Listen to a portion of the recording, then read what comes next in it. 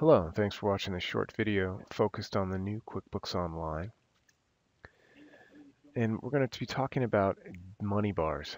There are several money bars throughout QuickBooks Online, or progress bars, if you will, colored. Just very easy to inspire workflow and make sure you're not missing anything and make sure that when you're using QuickBooks Online, things aren't falling through the cracks. So the first one obviously is right on the home page. And basically, it just shows your income, overdue invoices, as well as what's paid, the last 30 days. And you can literally just click in on a color and it'll bring me to the customers list. And here's a money bar for customers. And it goes from estimate, unbilled activity, open invoices, overdue, and then what's been paid. Remember, QuickBooks Online does not yet support sales orders, or else you would see a tab for that there. And just shows all the customer list, and I can drill in on each one. Here's open invoices. These are overdue. Here's unbilled activity, and here's the estimate. And just to kind of follow through the workflow of the bar, and then we'll look at the one under vendors. I can go to cool cars. The next logical step is to start an invoice, and it'll then convert the estimate to the invoice. When you're on the invoice, you go ahead and just click the estimate there on the right, add the actual estimate to the invoice, and now it's a posting transaction. Now, estimates you don't have to turn on anymore in the new QuickBooks Online, or delayed charges. They come on automatically, so there's nothing in preferences you have to do, although there are a couple other preferences for estimates specifically on messaging, things like that, but they're on by default when you're using Essentials and Plus. Simple Start also has estimate, but delayed charges is just going to be in Essentials and Plus. And the invoice will show the linked transaction. It's linked to the estimate, and of course I can drill down on anything that's blue with an underline on it, and it'll bring me into the estimate itself. And go ahead and click Save and Close.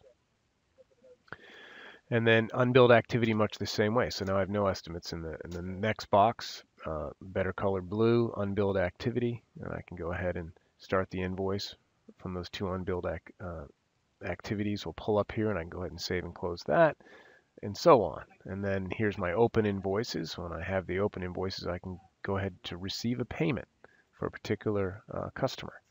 And it brings me right there, and I can go ahead and say receive a payment.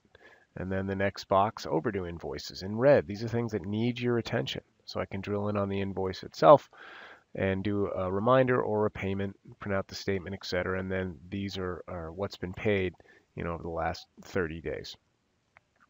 Another way to do the money bar too is when I go to transaction sales, I also have a progress or money bar for sales transactions. So remember that same thing, estimate, unbilled activity, open invoices, overdue, last paid.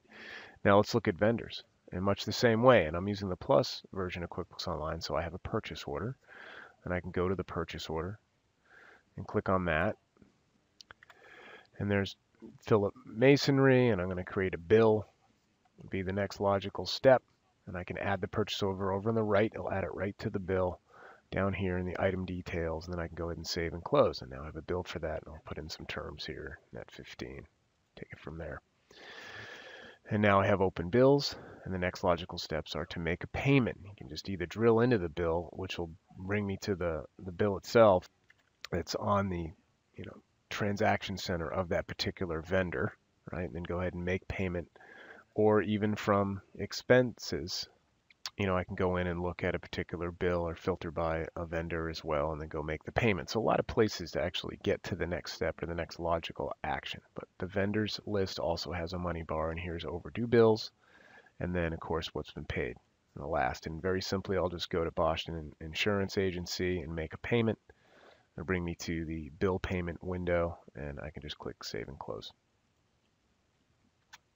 If I went to write a check, for example, and this is not really anything to do with the money bars, but I wanted to really reinforce the beautiful way that QuickBooks Online reminds people when they're going to do something wrong, how to do it correctly. So I have an open bill. I want to do a bill payment check. But let's say someone does go to, write a check, right? And they will do it for Diego's there. And on the right, it's going to kick open there on the drawer. And that way, it's going to remind me, I already have a bill for this. Why am I writing a check? I don't want to double book the expense. So when I click Add, it changes it to a bill payment check number 71. So I just love that feature there. So again, and then here's what's been paid in the last 30 days for vendors. So whether it's home, I have my income bar, or the customer list, and I have a money bar, progress bar there, or the vendor list, Or when I go to transaction sales, I have, this colorful bar that kind of walks me through the workflow, next logical step. And that's in the new QuickBooks Online. Hope that was helpful. Have a great day.